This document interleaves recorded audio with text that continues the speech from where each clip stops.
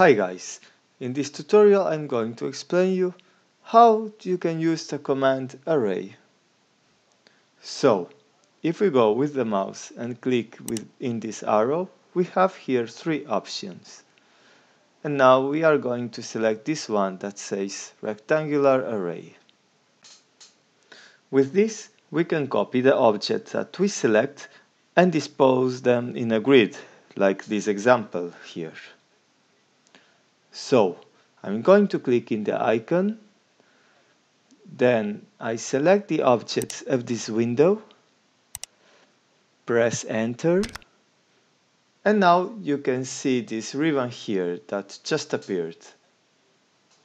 Here we can control the number of items and the spacement between them.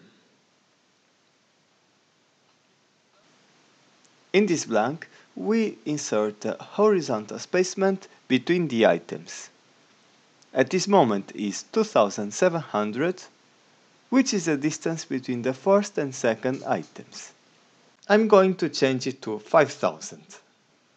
I press enter or click in another blank and you can see the difference now. Then I'm going to insert a vertical spacement, which for my case is 2600.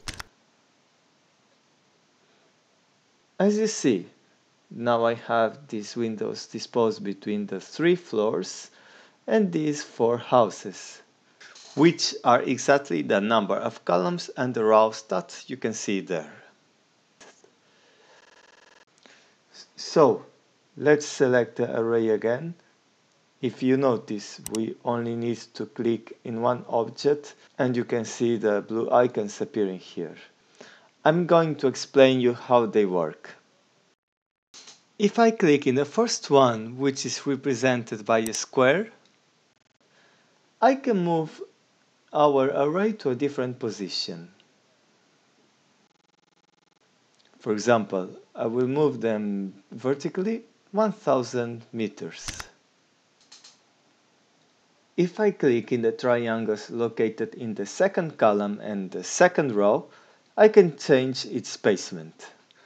For example, I will click here to change the vertical placement.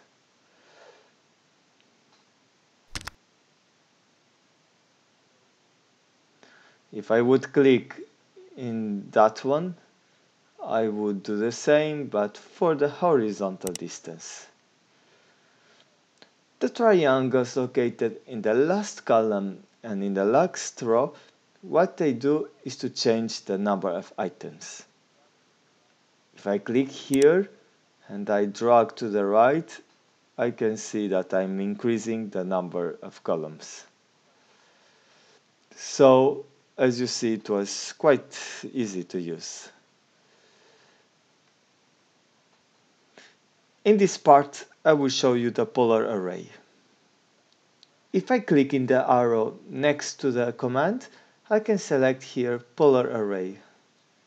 Now I'm going to choose these two lines, press enter, and for the center point of the array, I select the center of the circle.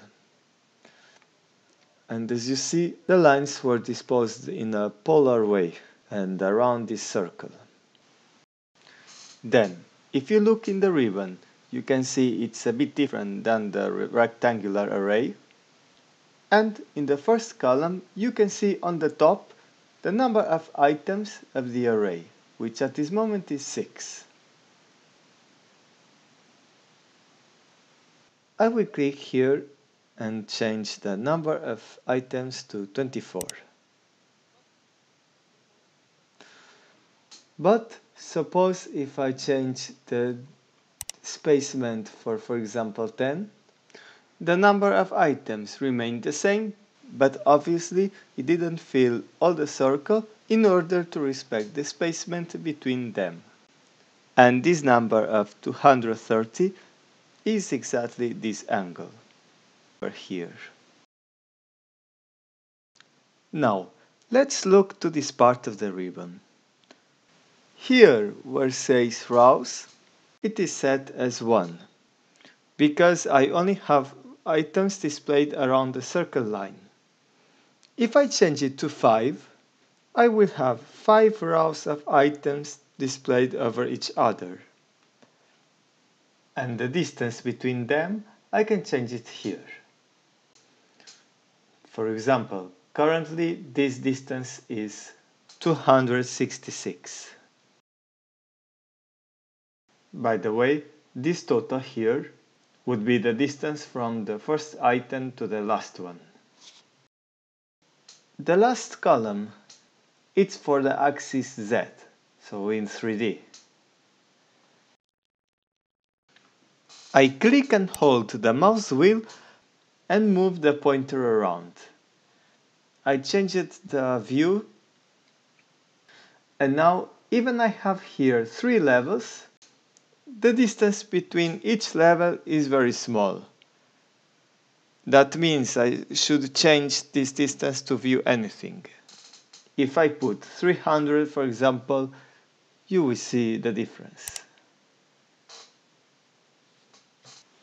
The last array type that I'm going to talk is path array. Imagine that we have a curve here and we want to place a certain object all along that curve. So this time we are going to click in path array, this icon. I'm going to select the object that I want to display all along the curve, press enter, and then I select the curve. As you see, I have now circles all along, but if I want them with a certain distance, I need to make some editings. So I will select the array path, and then I click in this triangle to change the distance of the objects. I will click, for example, here. I can also insert a specific distance here. But remember that this number is the distance along the path. For example, from here until there. And not the shortest distance between two items. Okay, so that was everything in this tutorial. Thank you very much for watching, and don't forget to subscribe to Cut in Black to watch the other tutorials of Autocad.